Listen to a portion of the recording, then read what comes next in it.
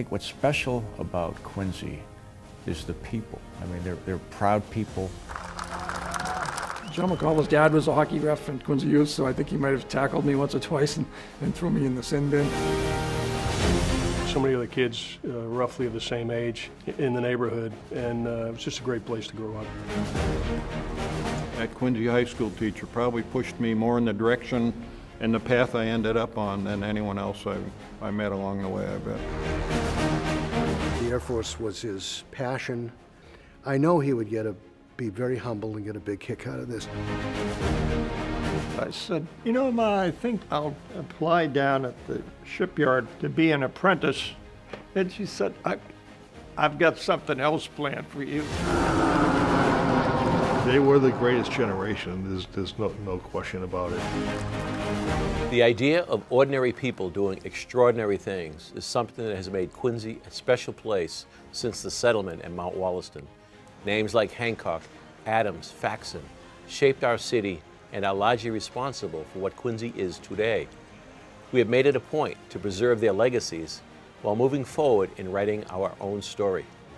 Moments in history shape our culture and community. Our freedom has allowed us to evolve and celebrate what's new while honoring those who came before us and whose character helps define us. It begs the question, who do we have to thank for our freedom? My father was a World War II veteran, my brother a Vietnam-era veteran, and my son a veteran of the United States Marine Corps. That's an example of one Quincy family with a proud military history. Those of us in Quincy know that there are thousands of families with that same connection, that same duty to serve and preserve our way of life. My father founded the Quincy Flag Day Parade in 1952 to foster and instill patriotism in our young people. It's the longest running event of its kind on the East Coast, if not the whole country. It might just be Quincy's signature day. Residents old and new come together unified in patriotism and love of our country and our community. The highlight of the Flag Day has always been the thousands of flag-waving youngsters from sports and civic organizations, taking part in a rite of passage, marching in the parade, taking pride in the flag, themselves, and our community. Many of those flag-waving Quincy youngsters have become some of the greatest leaders in our community, leaders of our Commonwealth, and leaders of our nation, the greatest our generation has seen.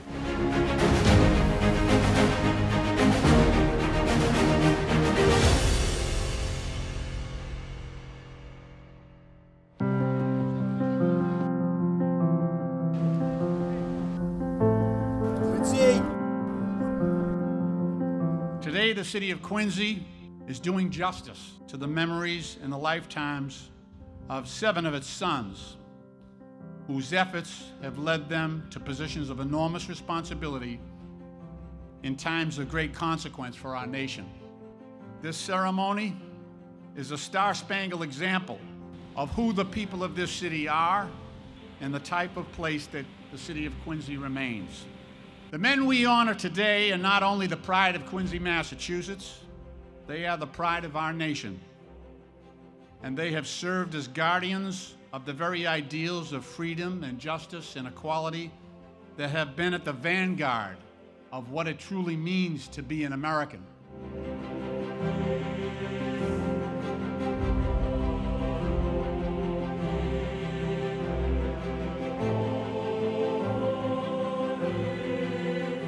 My brother grew up in an Irish working-class family. Our dad was a career Boston police officer, a man of high integrity who was dedicated to serving others. And our mom, like many of the moms of the folks on this stage, was the backbone of our family. We were taught at a young age, through their example, of the importance of education, service to others, and hard work.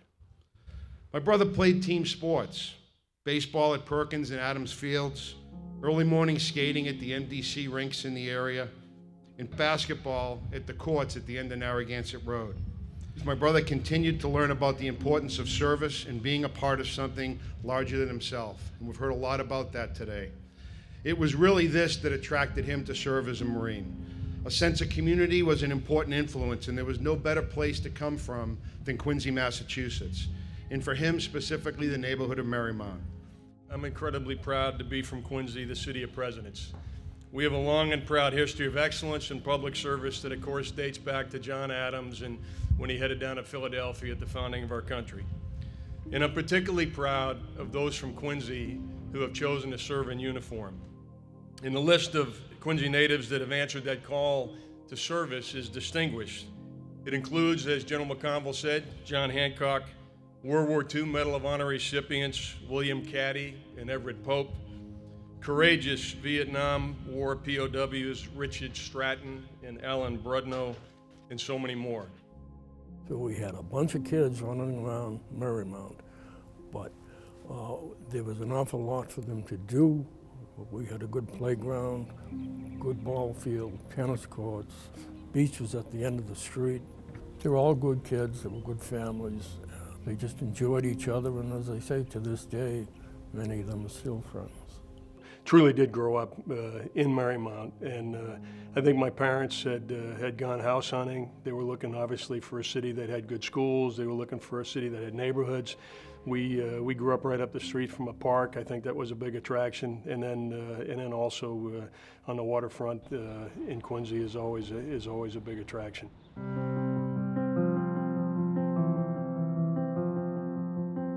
Baseball, street hockey, basketball, or the tradition known only to our neighborhood as Hillies versus Swampies. It was during these competitions, along with the inevitable dust-ups that resulted, where we were all knocked down in some form or fashion. But more importantly, it was where we learned to pick ourselves up on our own. So when Jim left for West Point at 18 years old, 44 years ago, in the summer of 1977, our neighborhood and lessons learned went with him. Quincy is a part of his DNA. You know, as I travel around the world, and I get a chance to do that fairly often, I often get asked about the great people from Quincy that are serving in our military. They ask, what's in the water up there? What is it about Quincy that creates all these great leaders and military servicemen? And what I tell them, it's not what's in the water, it's what's in the people.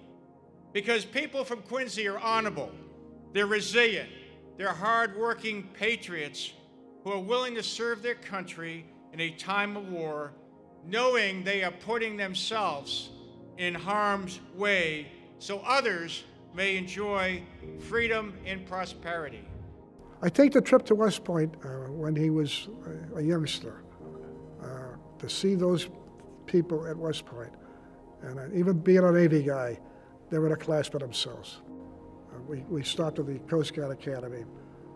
But with all due respect to the general, he wasn't that much of a swimmer, so he felt he'd be on the Army, you know. And the West Point was his target from day one. One of the co-workers at the Gearworks' son was a major at West Point. He showed us around West Point, and you know, at the time, the people talk about primal cues. I'd seen that school, and I was very fortunate that Senator Kennedy would nominate me many years later, and I'd have a chance to go to West Point. That set me on the path I'm on today. You know, I grew up, like many of the kids, we used to skate. There used to be a marsh out behind Broad Meadows, and we all skated there and came up through Quincy Youth, which was a wonderful program. They built the rink. I was there before the rink was built, and hockey's a great sport for life. Not the fact you can be a professional hockey player, but you get knocked down and you get back up. And you know, those who are successful in life overcome adversity, and they can take a hit if you want, and they get back up and they keep on skating. I think it's something about the people in Marymount, and there's some incredible people, and as you said, I've known Joe Dunford for almost 50 years, and he comes from an incredible family. You know, interesting enough, a story, I actually acquired my first business from Joe Dunford. I bought his Patriot Ledger paper route early on in the days, but Joe has always been a person of incredible character, and he took that character from Marymount. I had a chance to serve in combat with him in Afghanistan and in Iraq and along the way, and there's no finer officer in the United States military than Joe Dunford. As part of the weekend dedication, Quincy's civic-minded corporate neighbors stepped to the plate to sponsor a dinner benefiting the Semper Fi and Americas Fund. The Semper Fi and Americas Fund is dedicated to providing assistance to combat wounded and critically ill service members, military family members, and veterans from all branches of the U.S. Armed Forces. Each of their lives has been profoundly impacted by their service. The fund, like for other individuals, has provided a wide range of support to these veterans, from bedside support to adaptive vehicles, specialized wheelchairs to assist with mobility. But in the end, what we're not about is specific types of care. What we want is each of the members that's part of the fund family is to have the very best quality of life they can possibly have in the context of their injuries, and to have as much independence as they can possibly have. And that's what your support tonight is going to allow them to do.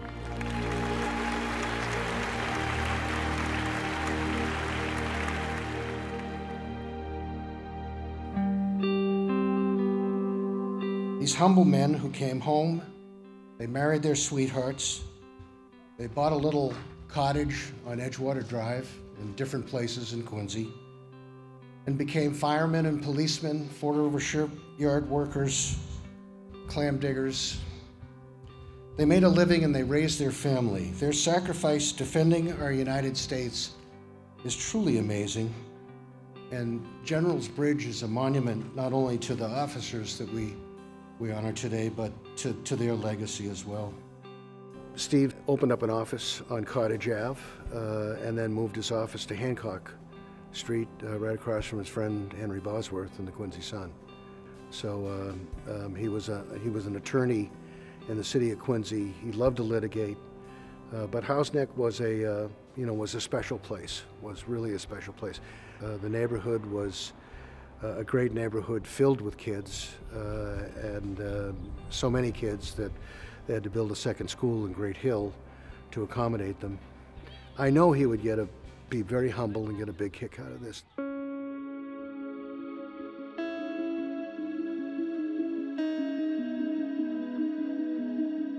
Charlie went off to become an Army Air Corps pilot. He ended up towards the end of the war flying a B-29 Superfortress, and had been specially trained for a mission to drop a secret weapon on Japan.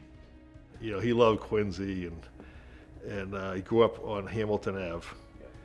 And his dad had a plumbing and heating business. You know, Dad was a great dad, and I just, you know, although he was a general when I was born, and everybody always said, "What's it like being, you know, the son of a general?" And I just thought everybody's dad was a general. I mean, there was no difference to me. My dad loved his neighborhood. He loved all his friends, and he said he used to ride his bike all around, and he was the paper boy. You know, I think it was the Record American back then. He went to flight training, and at the end of flight training was the day that will live in infamy, 7 December 1941, which, you know, the Japanese bombed Pearl Harbor. And the next day he was commissioned.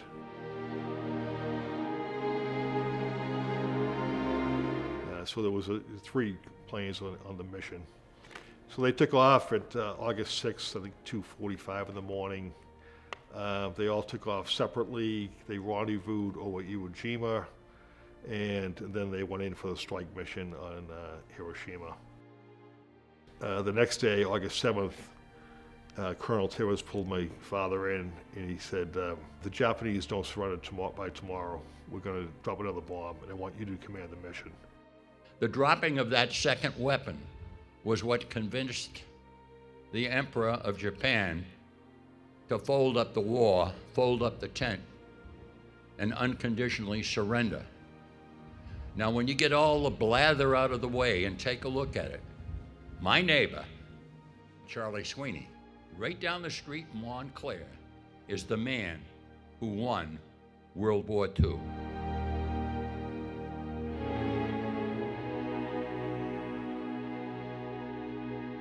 Through witnessing my dad over the years, and through his peers, I've acquired 2 incredibly invaluable life lessons. Lesson 1, time is precious. When your dad is away, maybe stationed in another state or deployed, you begin to understand that your dad can't be there for all the hockey games, He can't play a round of golf, and he probably won't be home for your recital. It is a sacrifice, but you have to understand that this sacrifice does not equate to the gravity of the duty each service member is committed to. Lesson 2. Dad taught me that we always have the stars in common. No matter your location in the world, you always have the stars watching over you. Even though we're oceans away from each other, every night we grasp the feeling of peace to last us through and temporarily alleviate the pain of separation because we know the starry skies are one union. To say being a part of this park and bridge among the group of generals being honored is humbling is truly the understatement of a lifetime. Quincy is a special city. The city provided many opportunities for us as kids and young adults.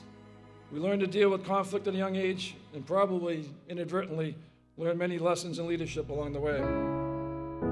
Adams Shore is a great neighborhood. The memories I have now are really, it seemed like there was 30 to 35 kids in your age group. I'm sure it wasn't that many, but there was always something going on. It was either basketball games, street hockey games, tackle football without pads. It was just a great neighborhood to grow up in the earlier days. The whole neighborhood would go down to Adams Shore Beach, on Heron Road Beach in Adams Shore. And, I guess we thought we were at Nantasket or the Cape, but everyone was laid out with the coolers and the things, and every family in the neighborhood was there. General McCullough's dad was a hockey ref in Quincy Youth, so I think he might have tackled me once or twice and threw me in the sin bin while we were playing. But I did know his younger brother, Paul. We used to run around, because Marymount being so close to Adams Shore, we did still kind of hang with the Marymount kids, and as well as Germantown and House Neck as well. I wanted to go to college, and I was looking for creative ways to finance it, and saw the Guard, and they were paying tuition. I wanted to do both. I wanted to serve, but I also still wanted to go to college. I didn't want to delay. And my uncle was a police officer in Boston, so I guess he was somewhat of a role model. And I think serving in the Guard, I still had that service mentality, and thought I would try it out in law enforcement, and it turned into a 30-year career with the state police, which actually paralleled the Guard well. That's what the military brings, is that commonality and that common bond, and again, that esprit de corps and that morale. So they're all, again, from different walks of life, and you all come in. And one of the things the Guard is doing lately, which I thought was fascinating, and they tell you when you're mentoring some of these young folks now, you don't ask them where they're from, you ask them how they grew up, because it's going to provoke a completely different response. So if you ask me where I'm from, I'm going to say I'm from Quincy, or I'm from Adams Shore. But if you ask me how I grew up, I'm going to talk about those 30 kids the same age and playing the sports, and so you're going to get a completely different answer from them just by changing that question a little bit. I knew really as a young kid that I wanted to go in the Marine Corps someday. In fact, probably in 6th grade, I had a teacher named Mrs. Perry at St. Anne's whose husband was in the FBI. And she asked us, and it's probably still in the house somewhere, it's 25 years from now, what are you going to be doing? So you had to write an essay in 6th grade. And I wrote that I was a part-time FBI agent, a part-time Marine. My initial obligation of service was 2 years in those days, a 2-year contract. And after I'd been out there about 2 years, I actually resigned. I said, hey, it's time to go home. So I went up to my colonel and said I was going to go home. And it's a long story, but I changed my mind and I stayed. I got orders to Okinawa, Japan for a year in those days, and went off to Okinawa, still with the intention that when that was over, I'd come home. And even during those days, I did take the FBI test, I took the Secret Service test, I applied to law school, I went and did a couple interviews to be a production manager. So I looked at a lot of other opportunities, and as I was thinking my way through this, 24, 25 years old at the time. And then I decided to take a set of orders from Okinawa to Washington, D.C., still with the intention of, in that first couple of years, getting out. I went to graduate school during that period of time, again, with the intention of going off and doing something else. And then I think probably about year 7 or 8, I realized I'd looked at everything else, and this is actually what I wanted to do, and these are the people I wanted to be around. All of us of this generation, military-wise, we've all fought in Afghanistan, we've all fought in Iraq, and we've all experienced losses of great men and women. And the thing about combat is you find out a lot about people, and people come together, and you see ordinary people do extraordinary things. And I've seen that in many, many cases where young men and women have stepped up run through withering fire to save their fellow soldiers or their fellow Marines or really their fellow servicemen, and just very, very honored to have the opportunity to serve with each and every one of them. They do incredible things for this country.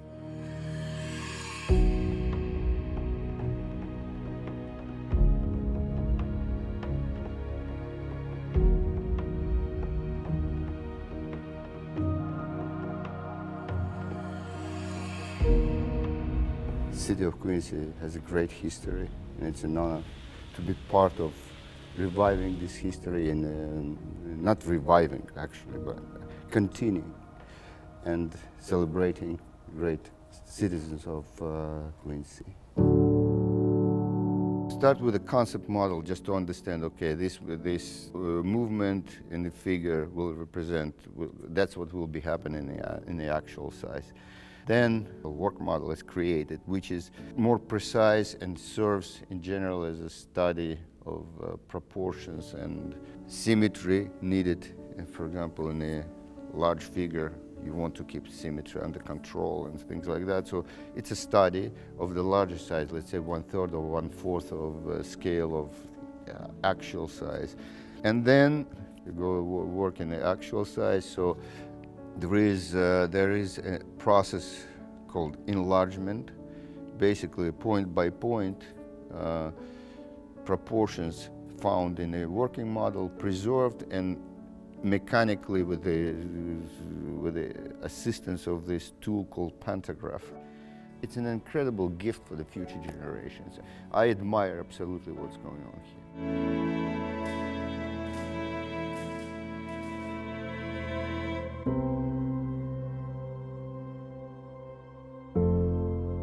We Rands are a Quincy family, and we have been for a long time. And everywhere I lived, every time somebody said, "Where do you live?" you tell them where you live.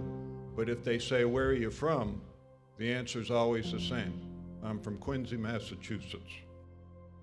What you've done here with this bridge and this park and this celebration of military service, the honor you've bestowed on us while building on Quincy's rich tradition of honoring her veterans, it's remarkable and it's humbling.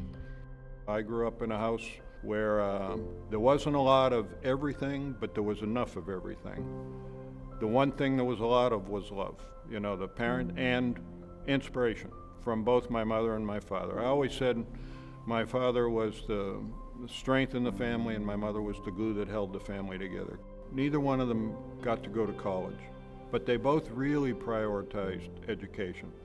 And my whole life, the one drumbeat I would hear from my father, "You're all going to go to college."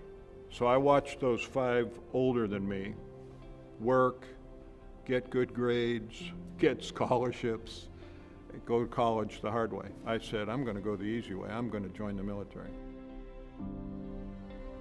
I did my first day at the yard as a chipper, Monday, June 19th. Walked home with my dad. He walked to the yard every day. It was about a mile from where we lived in the Point. He'd walk there and then he'd walk home. He was flipping through the mail. He said, "You got something here from the Air Force Academy," and it was my acceptance notice. 1 week before I was due there. I was due there on Monday, June 26th.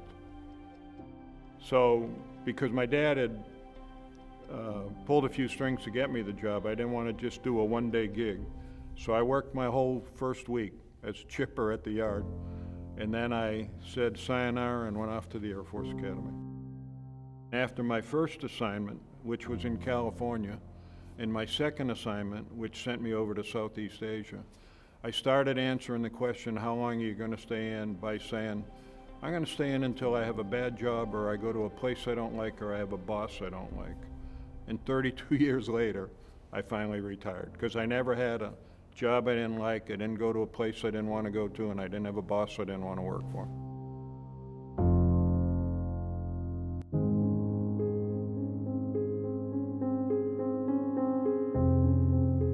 There's nothing like being in a uniform and serving the United States of America.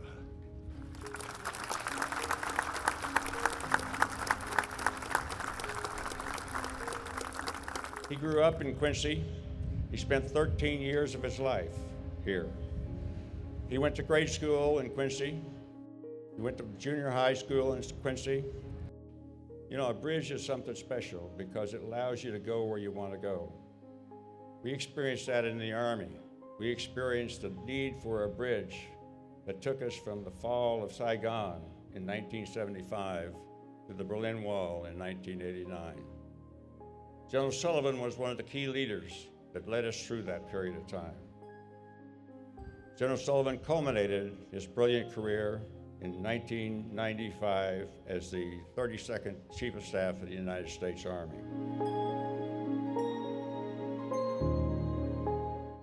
The first thing I remember is my mother taking me to the Abigail Adams cairn and telling me she was there with her children when Bunker Hill was burning. Quincy was sort of wide open, and if I worked for the city of Quincy 2 summers, I worked at Grossman's unloading lumber. You know, the freight comes up from down south. I flunked algebra, and I went home with my report card, and I sort of to soften up a little bit, I said, you know, Ma, I think I'll apply down at the shipyard to be an apprentice. And she said, say that again. It was one of those things like, you know, she had her head over here. She thought I was going to come up with some. And she said, I've got something else planned for you. You're going to Thayer for summer school. Cadet life was like, really? You know, make your bed so that the quarter bounces off the, you know. I said, wait a minute, there's got to be more to it than this.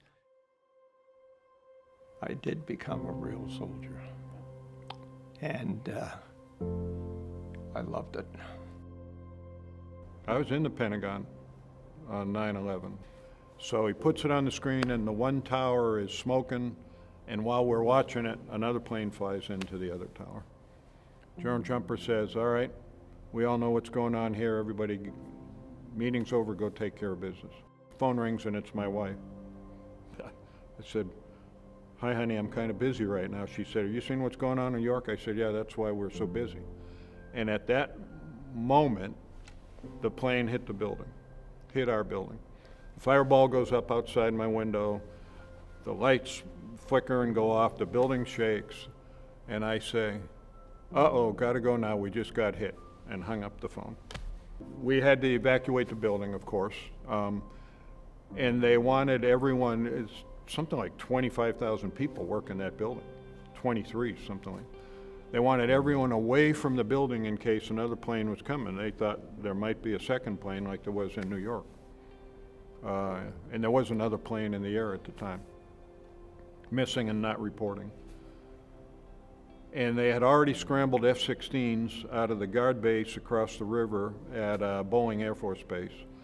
And then a truck came down the street and they said, we're looking for 50 volunteers to go in and help us carry people out of the Pentagon. So I jumped up and got to be one of those 50 guys to go back in through the smoke and fumes, flames, and try and get people out of there. But the heat was too intense. We probably carried 8 or 10 people out.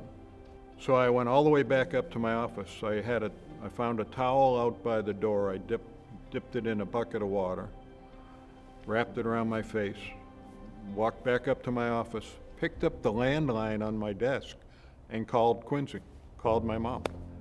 What I remember is the blue sky when we went outside of that building, and what a beautiful blue sky there was on that September day, spoiled by this really acrid, dark black, huge billowing clouds of smoke coming out of the Pentagon.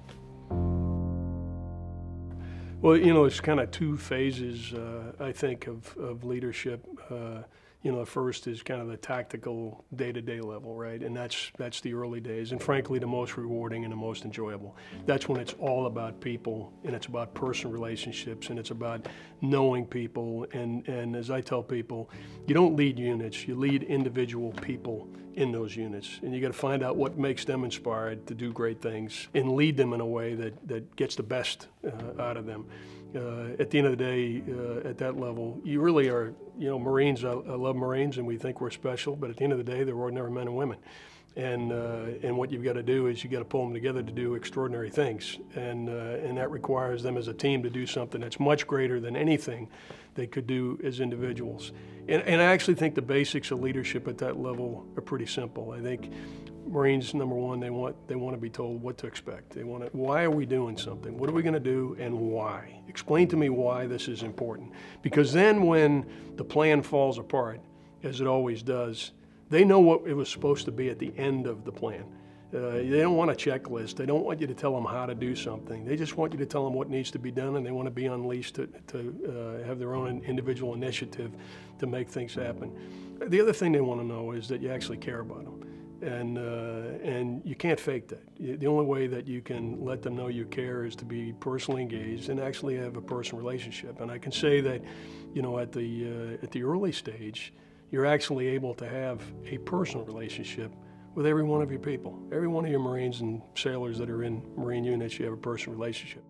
You know, I look for 4 qualities in leaders, and I think 2 are more important than others, but you know, certainly we want leaders that are competent, that know their job, they're masters of their profession.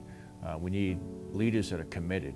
They're willing to put the extra work in, they're passionate about what they're doing, and those are 2 things that I think are necessary for leaders, but they're not sufficient. 2 other things I think are really important when we talk about leaders is character. We need leaders of character that do the right thing the right way for the right reasons. Not for personal gain, not for anything else. They do it for the right reasons. And the 4th is they care. They truly care about the service men and women that they lead. I think the generals honored here today are simply links in a long chain of men and women from Quincy who have sought to make a difference by living a life characterized by service. And if you look at it that way, the bridge and the park are less about recognizing any of us as individuals and more about highlighting the values and the traditions that are most important to Quincy, Massachusetts.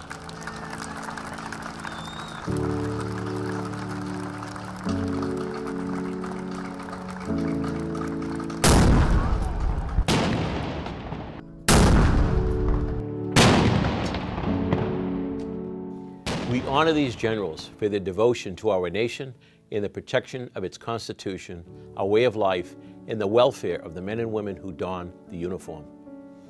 These men never sought accolades or rank. They were chosen to lead because they possessed the virtues of leadership: integrity, courage, humility, loyalty. 18 generals from Quincy, dating back as far as the American Revolution. Whether or not that is a record, it is certainly something to be proud of. 7 of the 18 generals could be considered modern-day leaders. 5 of the 7 are still living, and 1 of the 5 still actively serving our country. Their unselfish devotion to our country and their willingness to serve and become a part of something greater than themselves is what we truly celebrate. Through these men, we celebrate the city of Quincy's legacy of service to our nation. More than 17,000 men and women answered the call to serve over the past 2.5 centuries, some making the ultimate sacrifice to preserve our freedom. Those who did return safely home added so much to the fabric of our community through their character, work ethic, and patriotism. We cannot take their sacrifice for granted. We have an obligation to shape future generations. I can't think of a more genuine example to inspire our young people to be their best than those who we honor directly and indirectly with the General's Bridge and Park. No matter the challenges we face as a nation, stories like these serve as a reminder that we remain the greatest country on earth. May God continue to bless the men and women who serve and protect these United States of America.